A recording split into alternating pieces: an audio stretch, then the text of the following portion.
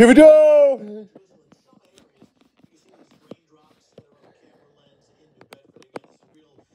Windshield wipers on delay, kind of a deal, but we'll keep this in the forecast overnight through at least early tomorrow morning. Not heavy rain, but rather mist and drizzle.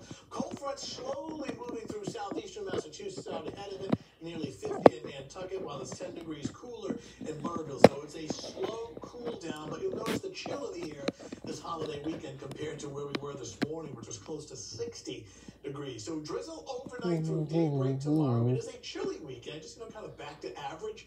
Highs in the mid to upper 30s. A lot of clouds around both Saturday and into Sunday. Now we're watching Sunday closely. There'll be an offshore storm. It still feels as though the bulk of the storm should stay far enough offshore so that all we get grazed with is just light snow showers, and that is specifically on Sunday. We'll talk about that in more detail. Take a look at the satellite radar composite. These elements of green, spots of mist, and some drizzle. But you see this moisture offshore. Let me expand the view.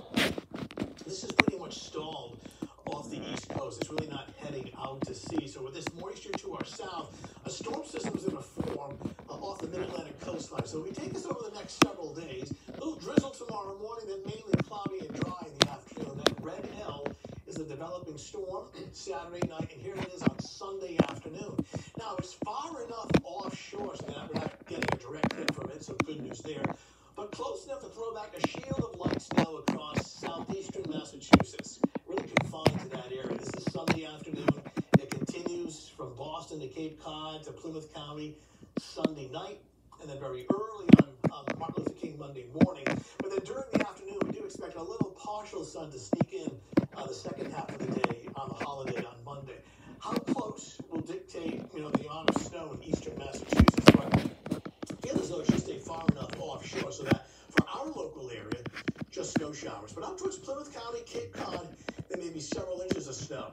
Take a look at the morning forecast tomorrow, looking at some spotty drizzle early, and then mainly cloudy during the afternoon. Let me jump ahead quickly to Sunday. This is Sunday only. And you see the best chance for snow from Plymouth County, southeastern Mass, and out towards the Cape and the Island. Could be several inches of snow out here on Sunday. Closer to our area, Rhode Island, eastern Connecticut, it's mostly in the form of snow showers. But check back with us. Tomorrow morning, cloudy, damp, especially early in the morning with spots of mist and drizzle.